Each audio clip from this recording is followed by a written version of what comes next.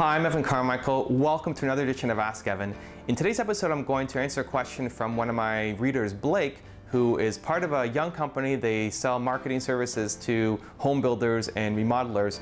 They don't have a lot of experience yet, and they don't have a lot of client work to be able to show off. So he's wondering how he can promote his company and get new clients because he's 22 years old and all of the responsibilities for marketing the company lie on him. So Blake, congrats on a new company. I know it's a lot of pressure to be the one guy in charge of sales. In my first company, I had two partners and they were kind of the product people, and it was up to me to be able to go out and sell. And I was 19 years old, and I know it's stressful and hard, and it can work out following the right strategy. So for you, I think it's really important that you start building some momentum. So you need to get some clients on board and get some work to be able to show off, even if that means working at a slightly discounted rate at the start if it's kind of a brand name client that you can reference, or perhaps a charity. I don't know if there are charities kind of related to the home renovations building model.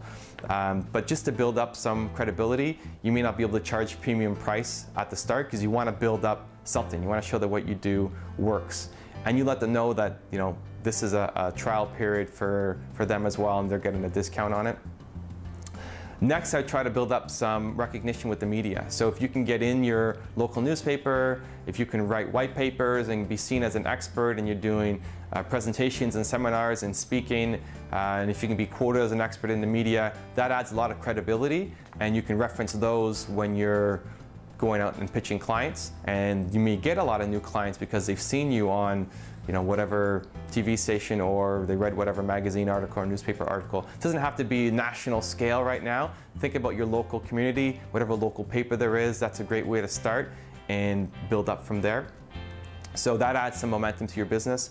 You may consider also doing some kind of risk reversal strategy. So if you have long-term contracts that you're trying to assign people, offer some kind of opt-out clause if they're not happy, potentially some kind of money-back guarantee if they're not happy with what's going on, or a way to cut the project at a certain period of time to make it easy for people to want to say yes, especially at the beginning, to get people kind of on board, make them want to do business with you, get the ball rolling.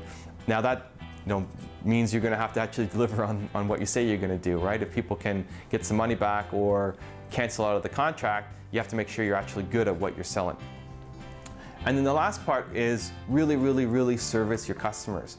So think about other ways that you might be able to really help them out. Explain the concept to them. A lot of the home builders and remodelers are not really online savvy, tech savvy. So explain to them in language they can understand about how to market themselves, what you're doing for them, what are the things you might be thinking about. Think of yourself as an extension of their business, not just a service provider, and really service your customers well so that they want to give you good testimonials, they want to give you referrals to other potential customers as well. And it's a great way to build your business. It is a little bit longer term strategy, but it's a fantastic way to grow your business because they'll be repeat clients, and referred clients that come through them will buy more, easier to sell, will spend more money with you, and the closing period is a lot shorter. So Blake, I hope that helps. If you guys liked the video, please give it a thumbs up. I'd also love to hear what you have to say if you leave a comment under the video. The thumbs up and comments really help motivate me to want to do more of these videos for you guys. So hope to hear from you soon down below, and stay tuned for the next episode.